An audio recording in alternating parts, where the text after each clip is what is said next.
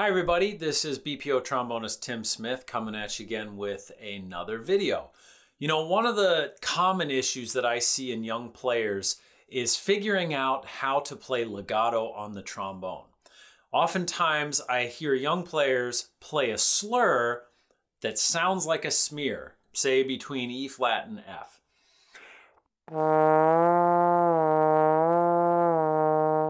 And somewhere along the way, young players get the idea that that's a slur. Well, it's actually not. That's a glissando, or a smear. In order to get a slur to sound clean, there are two different things that we do on the trombone.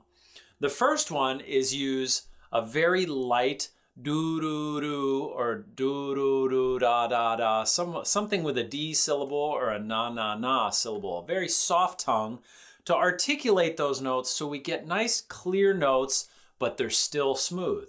It might go something like this.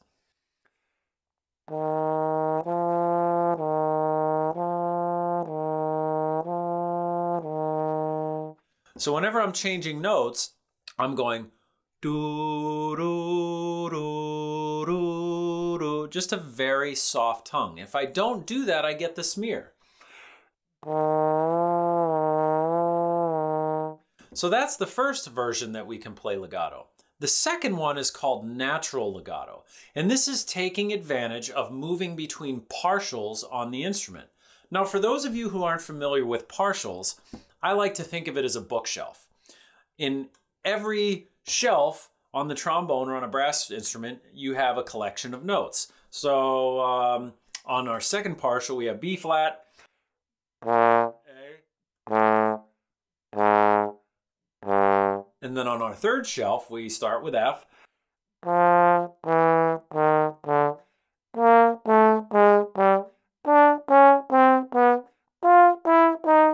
So on and so on like that. So whenever we go between those partials without tonguing, that's called a natural slur.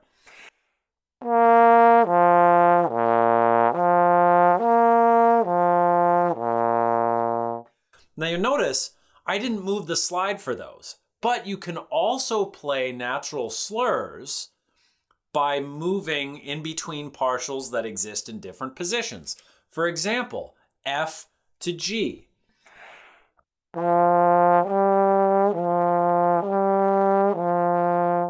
We would call that natural slur. We can also call that natural legato. So by combining our legato tongue, that doo-doo-doo, and our natural slur when we go in between partial, we can play a true legato on the trombone. For example, an E flat scale.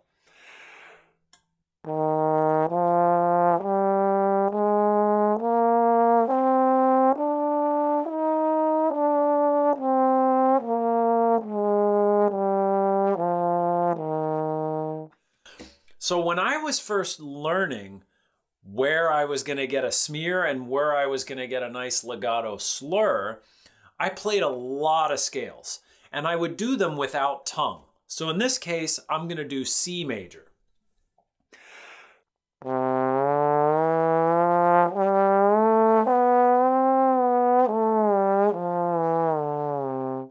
Heard an awful lot of smears in there, didn't you? Yeah. So in that case, I would figure out where all the smears were. That's where I had to use that very light legato tongue. Doo-doo-doo.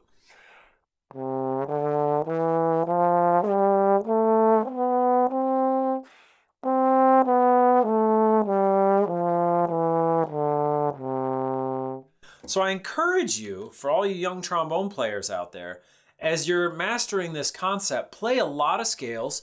Don't be afraid to smear between notes so you can figure out where you need to use your tongue.